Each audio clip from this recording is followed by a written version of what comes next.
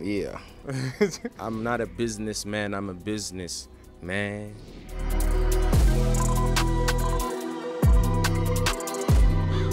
Yo, you're gonna think I'm controversial with this answer, but it has to be Hillsong. I grew up in a double PK home. We praise the Lord day in, day out.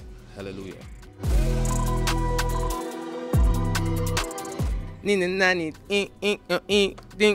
Lifestyle. I don't know. Do you know the lyrics too? Thank you. My point exactly. Yo. I would say playlist way, man. I ain't gonna lie. Once you hit a playlist, you get a variation of artists. Okay, it also depends what you're trying to do. Are you trying to listen to the traditional artists that you love, or are you trying to discover?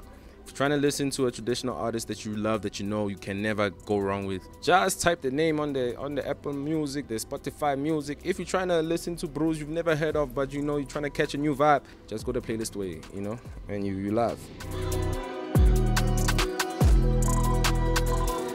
Lil Uzi Vert, all my friends are dead. My man, why all your friends dead, bro? That all my friends are dead, push me to the edge, and it just makes you sad, but it's a sad that you want to bob to, you know, so it's confusing. It's just very confusing.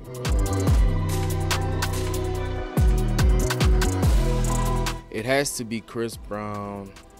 I need you, boo, in the hearts all over the world tonight. Yeah, I sang that and it was game over.